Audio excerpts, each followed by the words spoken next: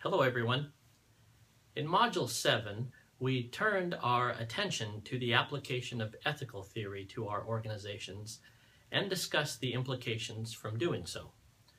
One of the resources that we used to assess ethics in our setting was a tool from the Association of Fraud Examiners, which was a series of yes and no questions designed to give one a baseline of which to proceed.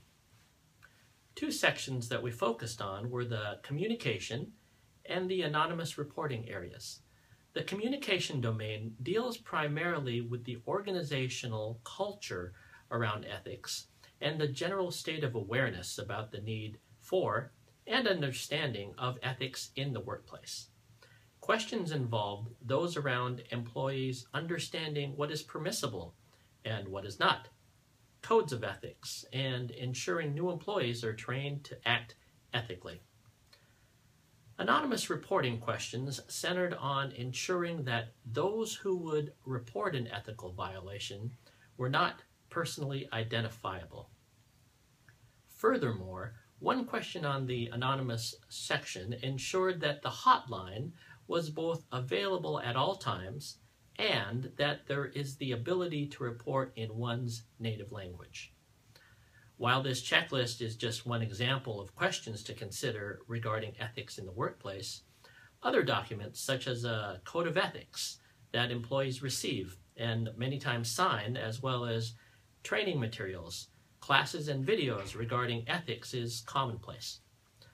Universities, and in our case, places of adult learning, have generally done well with the teaching of ethics, especially as they related to disciplines such as law, medicine, or business. At the same time, it is professional ethics or behaving professionally that we are interested in, and having a tool or checklist is a good start. As you might have seen in the modules, I have placed a really good resource there for you. It's the link to an organization called the Center for Ethical Leadership. Remember that while we're talking about ethical issues in adult learning, the bigger context and question in the back of our minds is always, what does this all mean for me as a leader?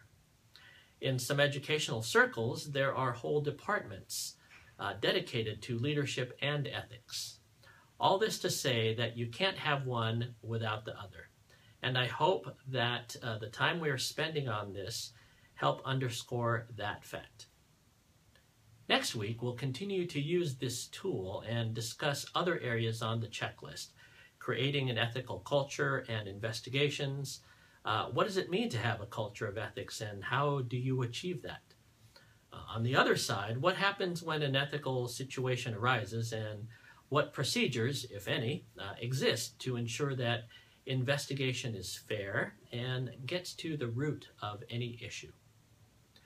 What about ensuring the protections of those that see or mention the ethical violation? Well, these and other questions will be at the center of our discussion, and so I look forward to our time together.